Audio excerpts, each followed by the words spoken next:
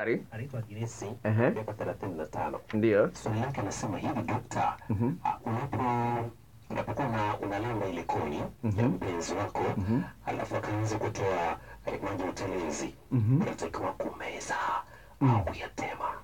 Asante. Asante kwa hiyo ni kali. Sawa, asante sana. Well, ningependa nizungumze hivi, labda nizungumze, amezungumzia koni, kwa wengine wa kuvijina hata koni hawajui ni nini. Sawa, labda niliweke wazi.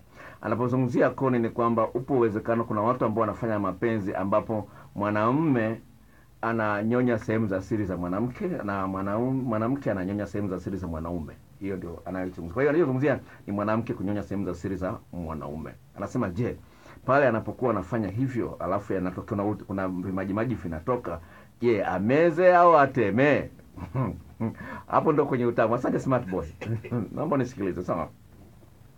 Huyu ni mumeo, huyu ni mkeo. Sawa. Unalopaswa kufanya katika mazingira kama hayo ni kwamba usimuonee kinyaa mpenzi wako, mumeo, iwapo mmepima afya zenu na mna uhusiano ambao ni strong. Watu wengi wanaamini kwamba wakimeza watapata madhara. Hakuna madhara yoyote. Ni protein. Zile ni vitu ambavyo ni protein. Hakuna sumu ya aina yoyote mle. Sawa?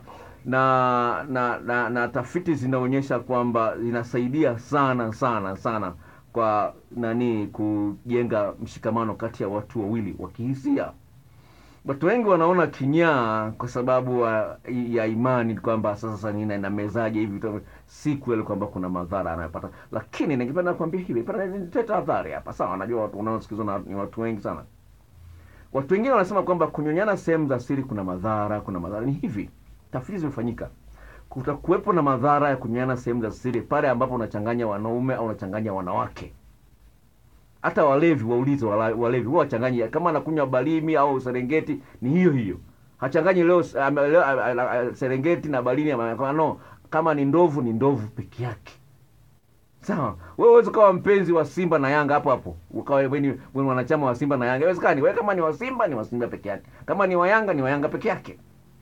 Sawa. Na rafiki yangu mmoja anaongea naye sema, na sisi wapenzi wa Manchester tunapata shida kweli. Ni mpenzi wa Yanga lakini mpenzi wa Manchester na rangi nyekundu. Tunapata shida, sisi ni vaeje. Shida hiyo ni story nyingine. Lakini all in all ni kwamba unapokuwa umemeza, sawa, kama nimetanguliza kwamba hakuna madhara yote. Unapokuwa umemeza, mpenzi wako anajisikia vizuri zaidi kuliko unapokuwa umetema. Hebu naambia wazi kabisa. Unapokuwa umemeza, kwa sababu hakuna madhara.